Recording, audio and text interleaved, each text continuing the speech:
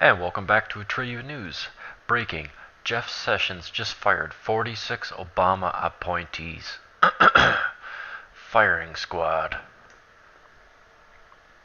As was the case in prior transitions, many of the United States attorneys nominated by the previous administration already have left the Department of Justice. The Attorney General has now asked the remaining 46 presidential appointed U.S. attorneys to tender their resignations in order to ensure a uniform transition. Until the new U.S. attorneys are confirmed, the dedicated career prosecutor in the U.S. Attorney's Office will continue the great work of the Department of investigating, prosecuting, and deterring the most violent offenders. Jeff Sessions has asked all Obama-era U.S. attorneys to tender their resignation. This is standard practice during a transition. But it's still great news. Call it standard if you wish, but we know what this really means. Justice is about to fulfill the definition once again. Trump expected to pick head of FDA.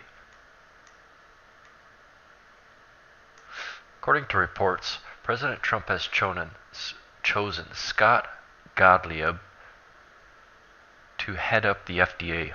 WashingtonExaminer.com reports President Trump will nominate Scott Gottlieb to head Food and Drug Administration, according to multiple news reports Friday.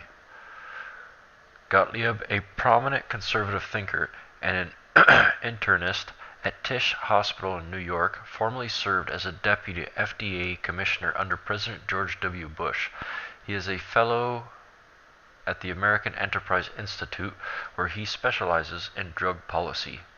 Gottlieb advised Wisconsin Governor Scott Walker in his presidential bid and served as a member of Trump's presidential transition team. He didn't immediately respond to a request for comment on Friday afternoon.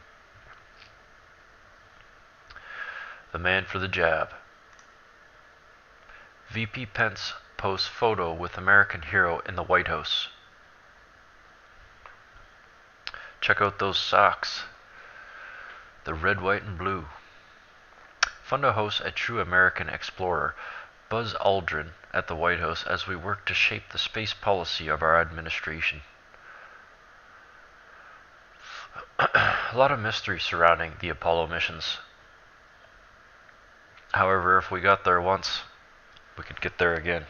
I still really would like to see galaxy exploration, and perhaps have it in such a way where our technological advancements bring humanity to the stars again.